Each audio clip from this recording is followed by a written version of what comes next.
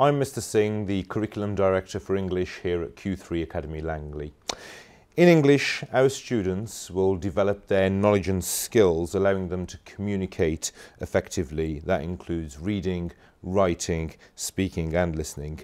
Social mobility is really important to us and at the forefront of our agenda, as is developing students' cultural capital and securing outstanding outcomes.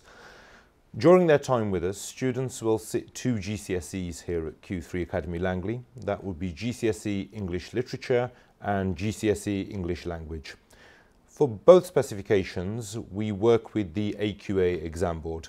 So students sit GCSE English Literature in Year 10. So over the course of Year 9 and the vast majority of Year 10, we prepare our students to have that early sitting of the GCSE exam. Students have to do 2 exam papers in that exam season in Year 10. Those papers comprise of 5 components. The first component would be a Shakespeare play, and we do Macbeth. The second component is a collection of poetry from various time periods that covers the theme of power and conflict. The third component is unseen poetry, and then we do a 19th century novel, which is Jekyll and Hyde, and we do a modern text, which is George Orwell's Animal Farm. After they've sat GCSE Literature,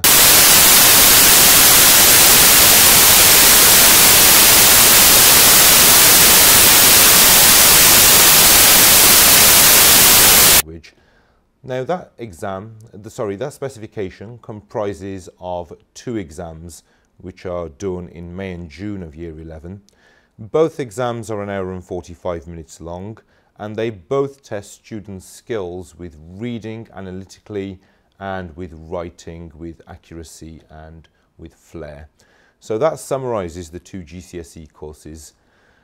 In addition to what I've said, we differ from other schools around because we do enter our students in for GCSE English Literature early in Year 10.